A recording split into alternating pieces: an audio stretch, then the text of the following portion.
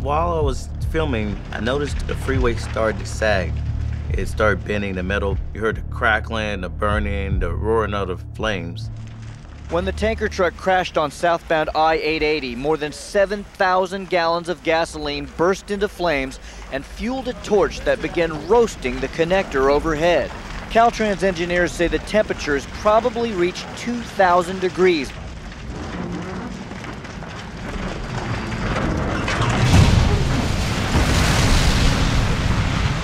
When it went down, it was just incredible to see something like that fall. And then reality starts to set in like, oh man, what tomorrow commute? You know, how are we gonna get back and forth? This is gonna be pretty much a nightmare.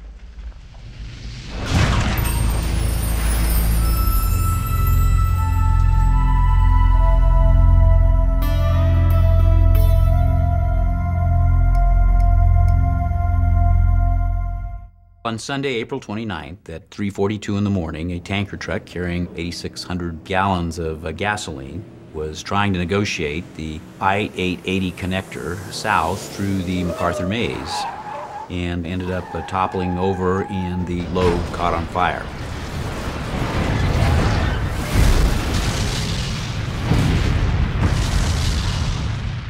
Being able to recognize exactly what it was difficult because the section of the freeway had already collapsed. So we knew that it was some type of flammable liquid involved because of the temperatures and the flame.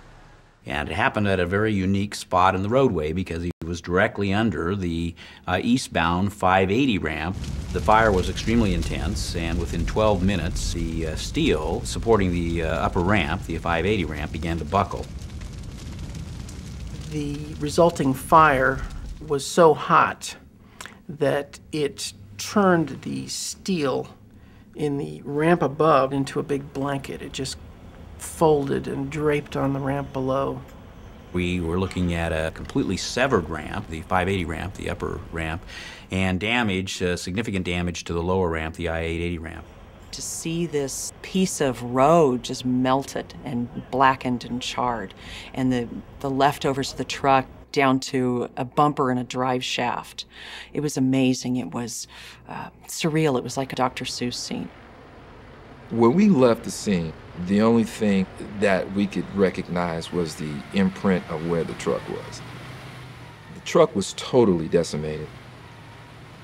One of the really amazing aspects of the story was that here's a guy driving a gasoline tanker, crashes it on this overpass, and walks away from this burning gasoline tanker that ends up destroying this freeway ramp, and then walks over to a gas station and calls a cab to go to the hospital. I mean, it was really a miracle that no one was killed in this thing. There were no fatalities, but the first casualty is traffic flow. More than 250,000 cars go through the maze daily. 160,000 of them squeeze through the connectors that collapsed or got buried in the flames. Transit operators are making plans for what they term worst-case scenarios. When people heard that the maze was shut down, everybody panicked. Everybody thought, oh my God, I'm not gonna be able to get to work. It's gonna be gridlock.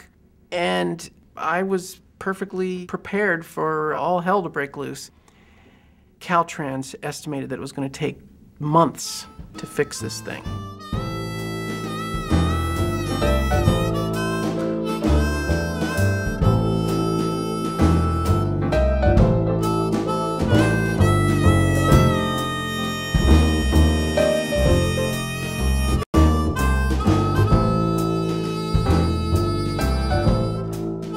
Right after it happened, there were a lot of questions. What's the damage? What's going to be the impact? How long is it going to take to get this open? And, you know, certainly immediately following the accident, we couldn't make that determination. But we did tell people that we were going to get this facility open as quickly as possible.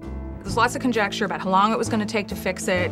All these cost estimates came out, and people really thought the worst when they first heard it, that this was going to be something where people were going to have to get used to detouring for months and months on end. The MacArthur maze is very important to the Bay Area. It's where 3 different freeways come together and feed to the Bay Bridge, from the Bay Bridge to points south, east, and north. We immediately established detour routes, worked with the City of Oakland so that traffic could be detoured on city streets, and got the word out that was so critical in this project, to let people know to take alternate routes, to carpool, to take transit. Commuters are a remarkable lot. They adjust remarkably well. A lot of people use BART. BART ridership shot way up, which is always a good thing. People adjusted. People went in later. They went in earlier. Traffic did not come to the massive, snarling, grinding halt that so many people predicted would happen. Sunday, I was one of the first people out here looking at the bridge, and our first activity was to take a quick oversight of the whole area. Looking underneath the bridge, looking up at the collapse pieces, trying to figure out how secure the area was. My initial reaction was, how are we going to safely remove the debris from the collapse span? It looked like a major undertaking. The first meetings that we had here at Caltrans were very intense and very productive, making sure we had transit coordination, making sure we had emergency response, making sure we had all of the experts here. We were setting up websites and transit information. The governor flew up from LA that night. He announced an emergency declaration, which allowed us to get in there and start doing contracting immediately. When Governor Schwarzenegger declared an emergency proclamation, it allowed for Caltrans to move very quickly through awarding the bid process. They were given waivers from certain federal and state regulations that would have tied them up. So it did actually speed up the process considerably by allowing the red tape and a lot of that bureaucracy to be set aside. We were able to get a demolition contractor on board to begin the work of taking down the ramp that had collapsed onto the lower ramp. When we completed the demolition of the shattered upper deck, which took us about 24 hours, we were then able to get the contractor looking at the damage sustained on the lower ramp. We wanted to make sure that the concrete and the rebar within the concrete was still solid. We were able to determine fairly quickly that we could save that ramp. We would not have to replace it. The steel girders underneath the I-880, the lower structure, while bent, could be straightened. The contractor, ACC West Coast, got that piece of the damage repaired within 8 days. We were pursuing a separate process to bring a contractor on board to repair the upper ramp. We were able to get a design put together very, very quickly. In order to expedite the design, to get it done quickly, the design crews essentially took the as-built drawings and recreated them. However, they also improved them significantly. They used, of course, the latest codes, and they powered right through it, working several days and several nights to produce an actual bid package the contractors could bid on. Literally within 5 or 6 days following the accident, we were advertising the contract for construction. Our estimate of the time it would take to complete the replacement of the upper deck was about 50 days, 50 calendar days. And we felt that any time frame that would beat that target, up to a maximum of a $5 million bonus, would be worth it from a standpoint of the benefits to the public. The benefit of an incentive-based contract in a situation like this is that you're going to get some very creative thinking. We made a decision to talk directly to contractors who we think could handle this kind of job. So we made an invitation to bid. We talked to about 10 different contractors. The initial thought was there's not enough steel. And so there was a bit of a panic. I arrived at work about 8 o'clock in the morning here at Stinger on that Monday morning. The telephone rang. It was Caltrans asking if Stinger was interested in repairing the girders that had collapsed, and I had explained to the guy that I'd seen it on TV and that sure, we were interested. Tell us what the details are and we'd be glad to look into it. The steel suppliers assured us that yes, we do have steel. We sent a fax out basically saying that we were ready, willing, and able to produce these I-beams. We sent that fax to every contractor that was going to be bidding the project. I come to work and there's a fax there from Stinger Steel out of Arizona. I don't know who Stinger Steel is, right? But it was very interesting. He says, I want $3 a pound for the steel and I want 25% of the bonus. We had several contractors call us and laugh at us and say we were crazy and that they weren't going to participate in paying us a bonus. They just wanted a hard dollar bid from us. I've never had a proposal sent to me in my whole life like that. So I called the guy. First of all, who are you? Who the hell are you?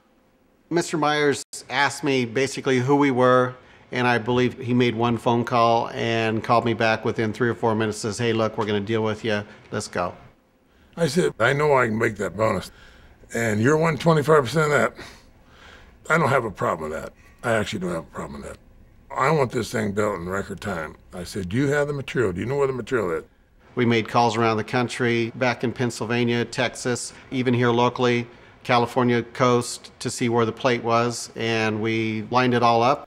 But he says the problem we're going to have is getting the steel shop drawings approved. I said, no, you don't have no problem with the shop drawings. If we're low bidder, you got to get on immediately. We received bids by the following Monday, a little over a week from when the accident occurred. Opened bids at 10 o'clock in the morning. Construction company C.C. Myers was the low bidder at $867,000. C.C. Myers only bid $867,000 because he was banking on the fact that he could get that maximum incentive of $200,000 a day. $867,000. It was just, unheard of. And you could only conclude from that this guy had assumed that he was going to collect that entire $5 million bonus. About 10:15, we find out we're low bidder. So I called Douglas back. I said, order that steel immediately. I take all responsibility. Then get your shop drawings done now. It was basically a handshake over the telephone agreement that we would get started. And I quickly assembled our team here at Stinger and started procuring the material so that we could start producing these girders. Within 15 minutes of the contract award, he had his people on site beginning the work to repair the upper deck. I signed the contract at 3:30. We started at 3 o'clock. I didn't talk too loud about it. I had my people, my equipment, everything there, right? He went on TV that afternoon and said, I'm going to get it done in a third of the time that Caltrans is expecting. My goal was to get that bridge built as fast as possible, especially be done before the Memorial Day holiday weekend. For the people of the Bay Area, they suffered enough through '89. In fact, they're still suffering because the Bay Bridge ain't done. The main key of getting that 580 done, the maze, was the steel. So I called the state and I said, we're going to need you in Arizona in a day or two. So the state of California sent 4 guys to Arizona, over to his shop. They sat at a table and they had the shop drawings all done. At the end of the day, they approved the shop drawings. Shop drawings are the detailed working drawings that a fabricator uses to actually fabricate the steel. Typically, shop drawings take weeks to be approved, and this was a matter of a day. Carl Douglas called me and he said, I want to come over and see the job site. I said, well, I'd like to meet you. And we drove down that night. I met him, first time I ever met the guy. And I looked at him and I said, He's shorter than me, and I said, I don't know if I like you or not. You may be as good as me, if not better, getting the job done fast. He is quite a tall person. He got out of the car and I kind of looked up at him. He looked down at me and basically he kind of told me, he says, you don't look near as big as you did on the telephone. And I explained to him that he had met his match on doing fast work for construction. And he kind of indicated to me he didn't like being told that, but I said, hey, look, we're cut out of the same mold here. These guys just worked 7 days a week, more than 12 hours a day in the heat. There's no air conditioning out in the shop. To get these done, it was pretty amazing.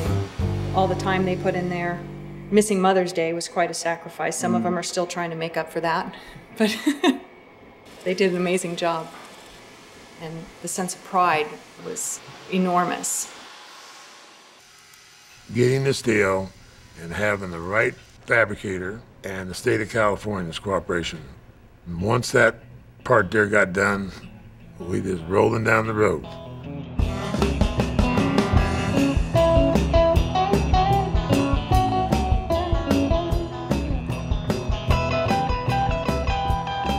Tonight starts the critical operations that can make or break this project.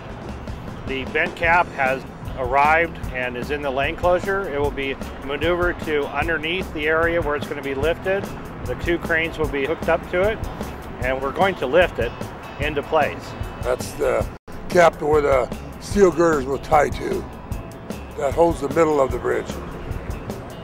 The key tonight is we have to get that bent cap exactly where it belongs, because we have steel girders that are going to finish out the span, and the tolerances on those are only about 1 inch.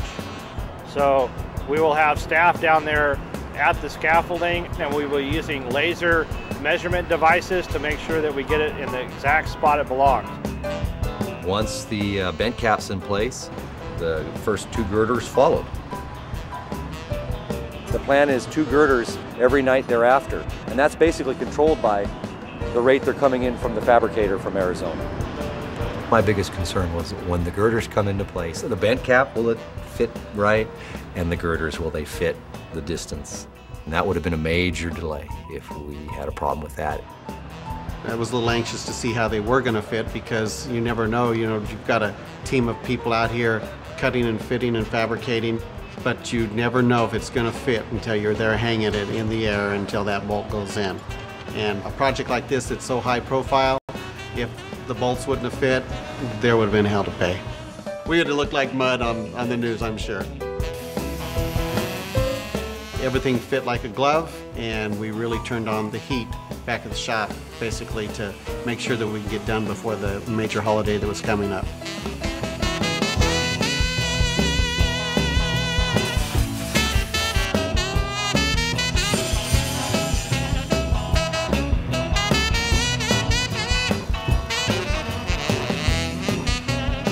Once the girders were set into place, they'd drop forms on the bottom flange of the girder all the way the full length of the girders, and that became their working platform. Then they could build the forms up under the top flange where the concrete deck will be placed. I got a call that the last beam is done Friday night, but they won't let you ship out of Arizona on Saturday with a permit load. I called Will Kempton, director, and I said, we need to get a hold of the Highway Patrol over in Arizona and get a permit so we can leave and ship on Saturday, the last load on Saturday, right? They called me back in about an hour, you got the permit. And we'll pick you up and we'll escort you all the way from Arizona to California. They'll pick the Highway Patrol and escort you all the way in. Right? So I called Douglas back, I said, get your truck underneath that thing, let's go. The last 2 girders were speeding towards California, and the trucker had a blowout on one tire. And when they had a blowout, he pretty much lost the load. So these are some of the risks you take, truck wreck or anything like that. That means you start all over. You go back to Pennsylvania, you get the steel, got to fabricate or you lose a week. So he took off again. Now he has another blowout on this side of Los Angeles. He gets to Mare Island at 9 o'clock Saturday night. He's supposed to have been there that morning. All the people at Mare Island, they're sitting there waiting, right?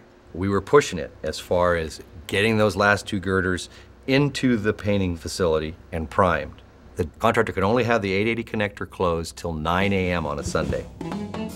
As soon as he gets there, they jerk that thing off and they sandblast and get that thing all primed, right? They set that last beam at 8:30 in the morning. Now they're putting the rebar in, and wow, what happens, man? They're short rebar. So then they call it Harris Reinforcing.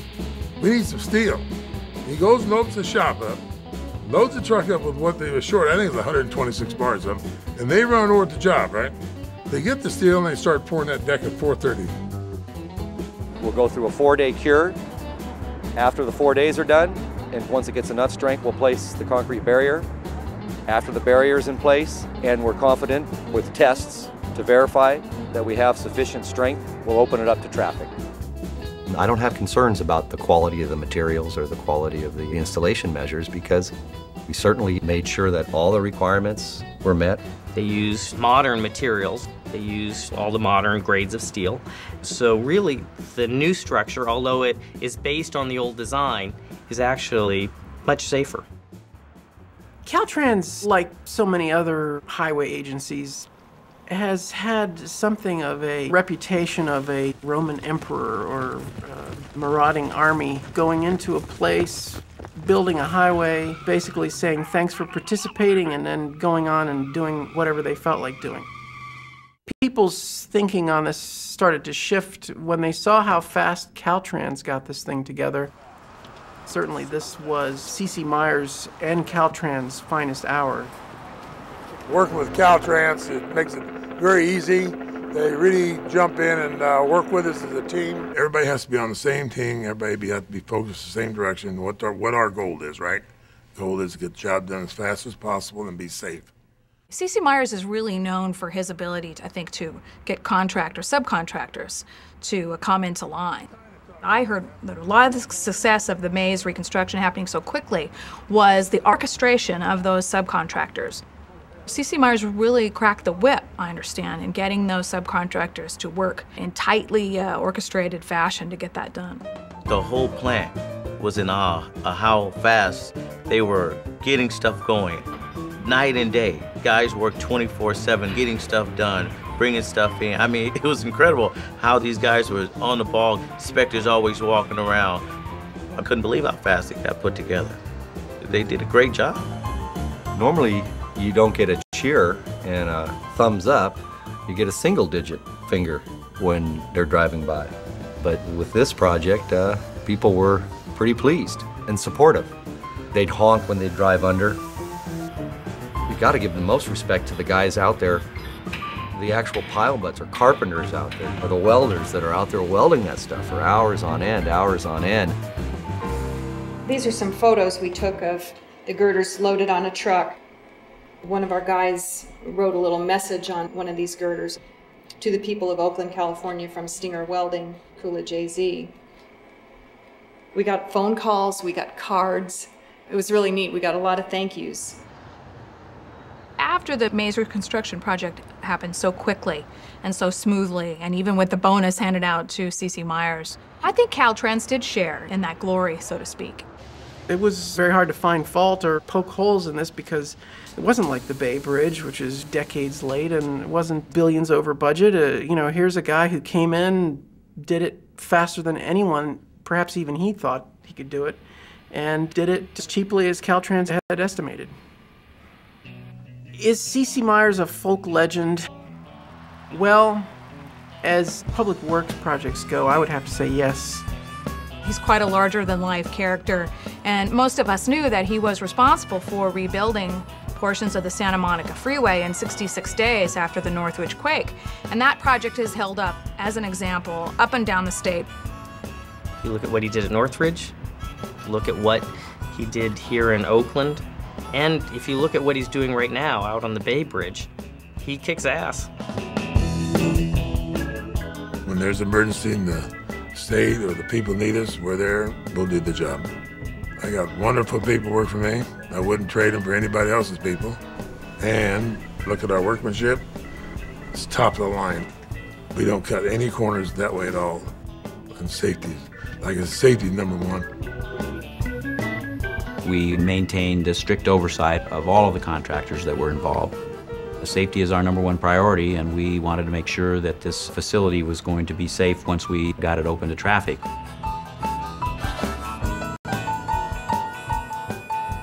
Mr. Myers himself called and invited me to come up on the opening, the grand opening where the governor was going to be there. He said it was necessary that I was there. This is a perfect example of where government has really shown its best side. Because of everyone working together, we have come in with this project 32 days quicker than expected and under budget. The governor doesn't look near as big as he does on TV. He didn't at all. All of these news videos of all these elected officials down there on that site, climbing all over themselves trying to take credit for it being done early. They must have had to have a reservation list for who was going to be on site to kick the cameras in there and have that maze in the background. See, I'm down here in Portland, I'm doing something about this maze reconstruction project. I had to laugh a few times looking at that. Some of these local officials who have absolutely squat to do with state transportation policy or money, and they're down there with the, the TV cameras.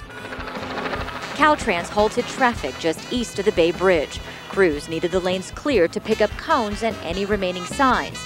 It backed up traffic, but at 8:39 p.m., cars were moving once again.